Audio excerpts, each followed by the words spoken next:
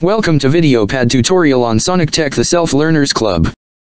This video will show you how to export tree diagram and schematic diagram as AutoCAD. After simulation successfully concluded, the user is able to export tree diagram and schematic diagram as AutoCAD. To do that, click on DXF on menu tab, then choose what you want to export as AutoCAD and press OK, then choose path to save the file.